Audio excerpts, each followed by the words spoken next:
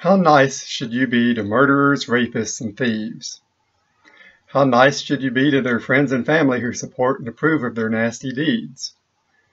What if they've been carefully brainwashed for a lifetime to not see their acts as murder, rape, or theft? Does this excuse them and obligate you to overlook what they do, to be nice to them? This is the exact situation with those who work for government. It doesn't matter if you're talking about a kindergarten teacher, the janitor who mops the courthouse, or the cop who murders a jaywalker who he claims appeared to have a gun. If you work for government in any capacity, you are doing wrong. You are harming rightful liberty. Do you still expect your victims to be nice about it? I understand those who say they're undermining the state from the inside, and maybe this occasionally does some good. I also understand they need to not be noticed as infiltrators so as to not be kicked out.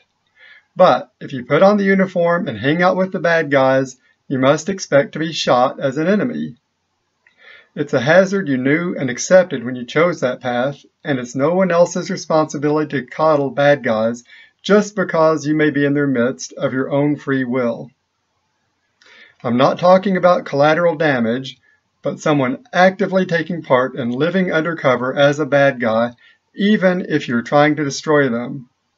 If this is what you're really doing, and you can live this life without doing any harm, I hope you avoid getting caught up in it. And I'm just talking about whether people should be nice to the bad guys, not about defense. If you're one of the bad guys, I'm probably not going to be nice to you, nor should you expect me to. You can whine and make up laws to try to force me to act like you want, but that just shows how bad and weak you really are. Good luck with that.